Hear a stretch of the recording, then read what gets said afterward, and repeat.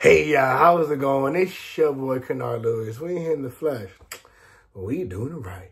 And I'm here today to talk to you about a topic that I feel many of us don't always understand the importance of, and that's that there is no thought too dark, no idea too grand to share. You might think to yourself, I don't know about that one, Kennard, because I got some ideas. I got some things that I want to do. But I feel people going to laugh at me because they think that I can't do it based on what I've been through, you know, or I got some dark thoughts and I don't think that they'll understand where I'm coming from and what I've been through. And I think both statements are real and they're probably true because people do judge. And there are a lot of people who are not going to understand what you're going through, who are going to think that you're incapable of achieving those goals. And that's fair. But at the same time, there are people, and maybe we talk about it with a therapist. I'm not saying we have to. I know I push counseling, you know, because I believe in it. But at the same time, maybe it's a trusted friend. Maybe it's a trusted family member. It got to be somebody because there are thoughts, right, circulating in our brain that make the heart dark, that make the mind dark.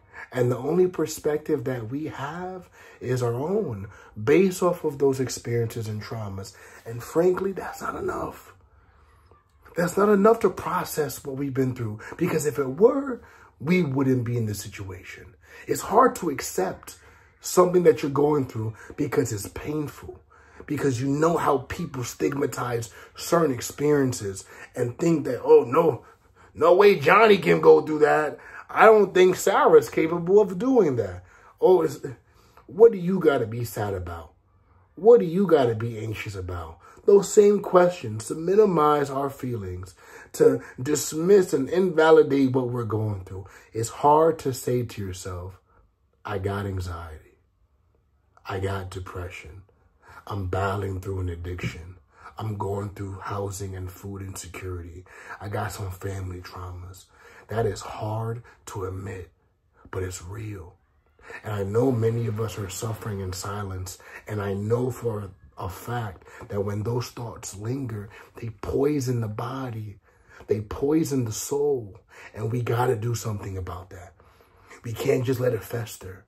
Who's to say somebody can't help us out? And I know we think that, oh, talking ain't going to help. There's no point, you know, but what made you think that, you know, a 5-minute conversation was going to cure up 5 years, 5 months of that same thought that you've been battling through that you didn't want to accept? What? You can't small talk trauma. You can't small talk depression, anxiety, all these addictions. You can't small talk that. That got to be processed. That takes time.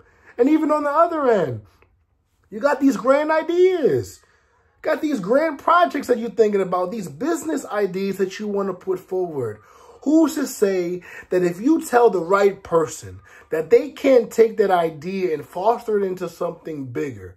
Who's to say that that business idea that you got can't actually help out the very people that you know you can't help out with? Who's to say?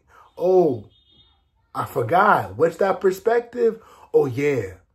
It was our perspective, the one minimized and reduced by our own experiences, by our own failures, because we told ourselves a long time ago. And I know because I do it. I've done it. I've been in those situations. And it's hard. It's troubling. You know, again, these are not things to point fingers at. But I know for a fact that things can be done when we actually open our mouths and speak something, speak it into reality, speak it into existence. The reason why I say no thought is too dark, no idea is too grand, because when you actually put it out there, it loses its power. It loses its grip on us. It actually becomes tangible. It becomes something that we could actually achieve. It becomes something that we could actually process, that we can work through. You keep it in here, it gets locked in. It gets locked away, it starts growing, it starts festering, and it becomes us. And I know that you're not your depression. I know that you're not your anxiety. I know that you're not your addictions. I know that food insecurity, the housing insecurity, all those traumas, it ain't going to be the last thing that you go through. Those grand ideas, they're going to be seen. They're going to be heard. They're going to be experienced because they need to be experienced. Can't keep it in here. You got to let it out. I know that's tough. I know you think it's going to go away or that it should go away after one conversation, but it doesn't. And even that's hard to accept. But if we keep it in, who gets to know? How do we get to grow?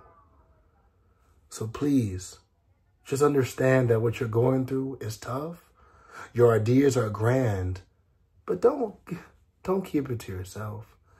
You don't need to suffer in silence, and you don't need to suffer alone, because these things that we're thinking about are honestly smaller than we are giving them credit for.